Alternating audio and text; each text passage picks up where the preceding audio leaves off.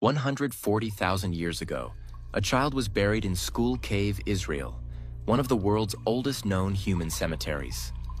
But new research suggests she may not have been entirely Homo sapiens.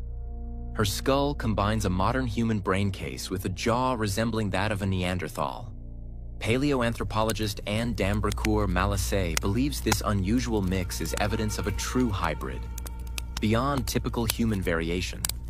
Others, like Chris Stringer of the Natural History Museum, argue the child still fits within the range of Homo sapiens, though he admits some Neanderthal gene flow likely occurred.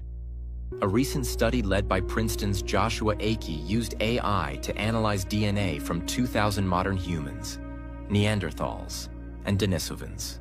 The findings reveal three major waves of interbreeding: around 250,000, 120,000, and 60,000 years ago.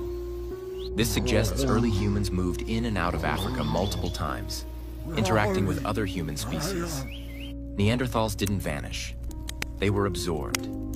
Their genes now live on in nearly every person today. The school child may be a rare glimpse into that deep past, a time when human lineages met, mixed, and reshaped what it means to be human.